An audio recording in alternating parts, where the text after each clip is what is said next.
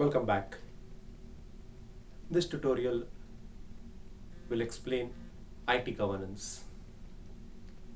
IT governance is defined as an integral part of enterprise governance. So let us try and understand what is enterprise governance. Enterprise governance is about leadership. It's about the leadership setting a vision. So let's call it the strategic direction. From this strategic direction, evolve the organizational objectives.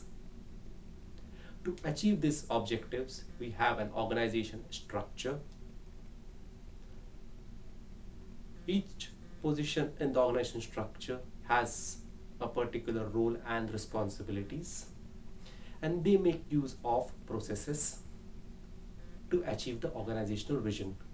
So enterprise governance is about leadership. It's about setting a strategic vision.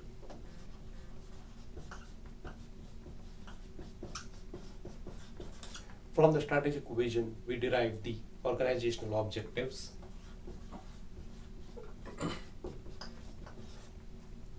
The objectives are achieved through an organization structure.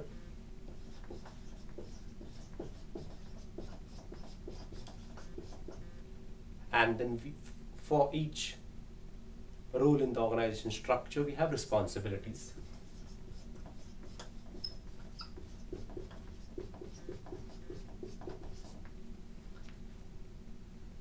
So an enterprise governance is about leadership setting an organizational vision and objectives, creating an organization structure with roles and responsibilities to achieve the same.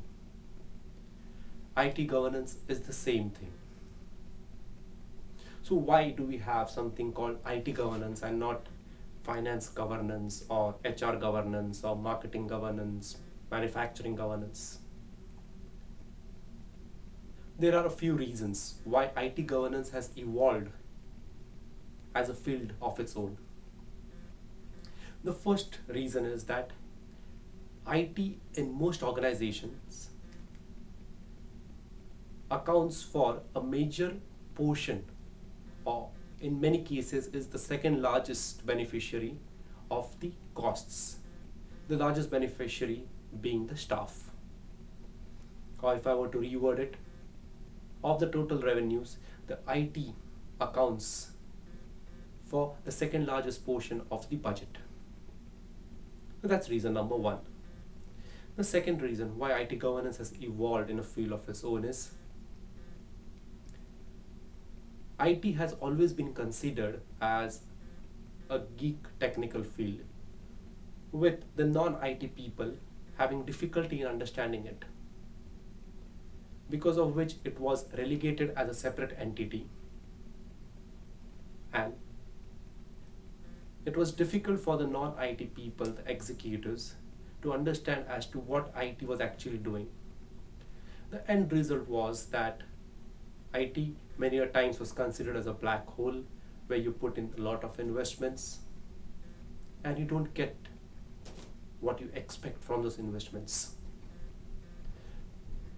The reason for this lack of getting back a return on interest from IT is twofold. One is the executives not being able to understand what IT does, and second is IT not being able to translate what they do into business terms. Moreover, not being able to create a business case for the value that IT provides. That is reason two. And the third reason is IT in itself has become so complex that governing it, by governance I mean transparency and clarity in what IT does in creating value, is very difficult. So we have IT governance as a separate field. But the bottom line is IT governance is a part of enterprise governance. And it should be, because IT cannot exist on its own. IT exists for a reason, and the reason is to enable the business processes to achieve the objectives as per the strategic vision. With that as the backdrop, let us proceed as to what are the various aspects of IT governance. The first and the most important aspect is that the IT should align with the organization or with the business. So we have strategic alignment as a first objective.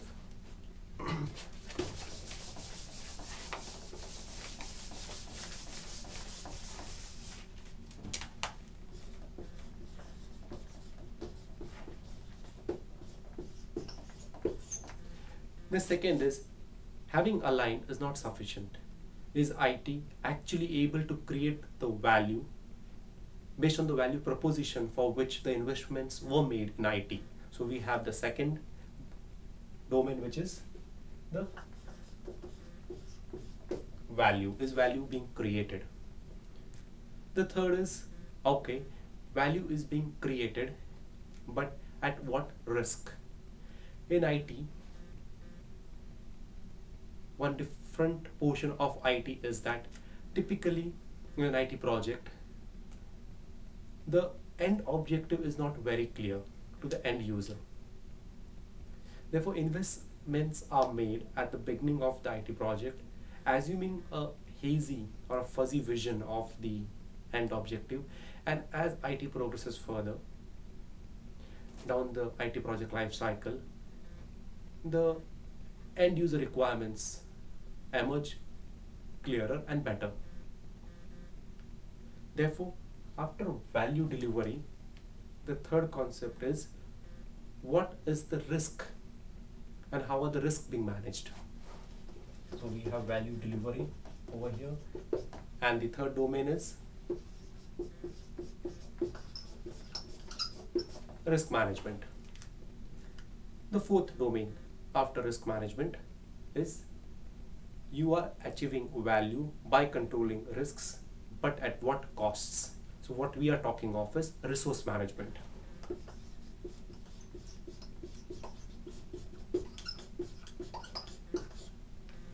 And the last and the most important is, how are we actually measuring the creation of value at an optimal cost, which is performance measurement.